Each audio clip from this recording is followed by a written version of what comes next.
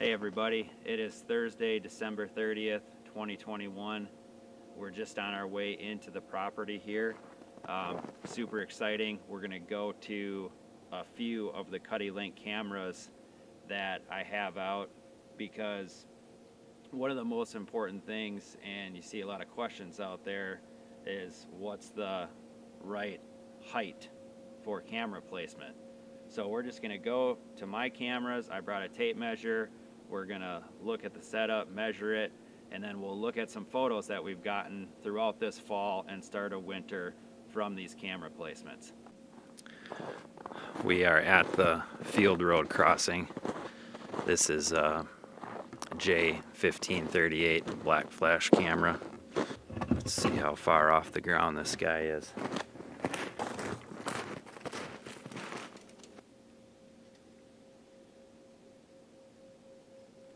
29.5 inches to the lens. So 29 inches. I'm on the trail right here. On the trail. Right here is 15 feet. You can see the tape measure's a little crooked, but that's 15 feet right there.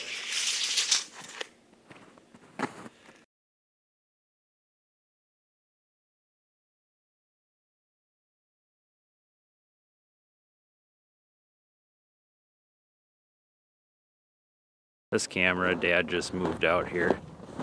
Let's see how far off the ground we have this one. That is 31 to the lens.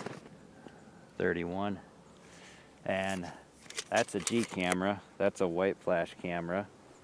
With the G cameras, you have 56 LEDs versus 24 LEDs in the J cameras.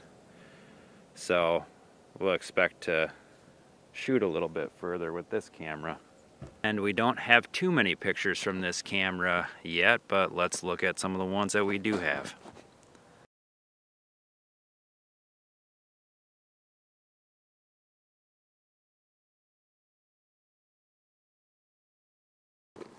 Alright, this is the West Beans hemp rope camera. This is another white flash camera. This one is right at 29 as well. And we're maybe a little bit further away from this hemp rope as the focal point here. A little bit further away than 15 feet. That's 22. 22 is right here.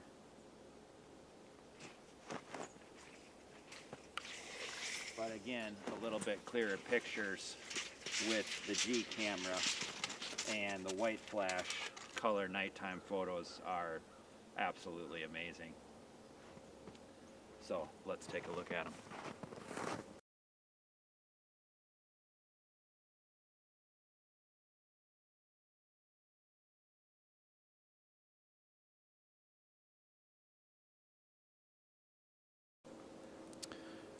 Shot of the Muddy and the Millennium.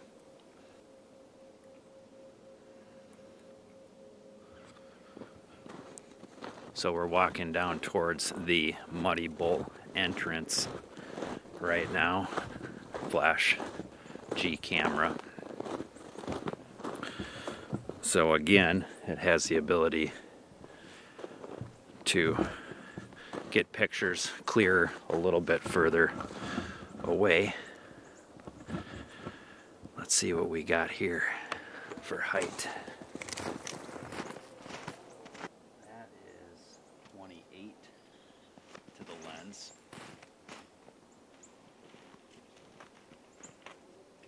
This one we're maxed out here, 25 feet underneath this scrape.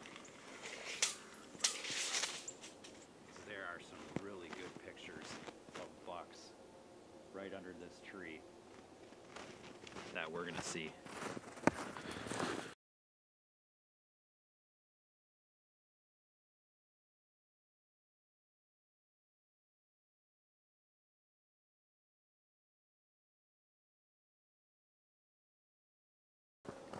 This is another J camera, black flash.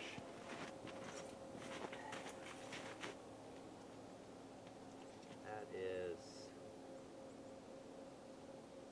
28, smidge under 28. They were really, there's a really good scrape here. Here it's shooting. Let's see what we are to that. You'll see some good pictures of the Big Ten on this scrape.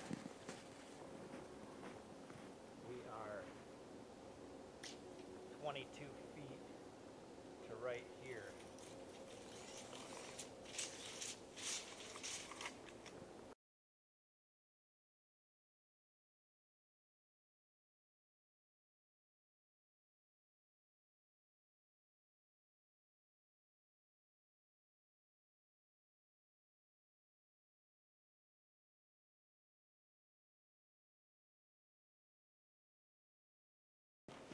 The Cuddelink system, one of the best tools I've seen for being able to target and harvest the biggest buck on a given property.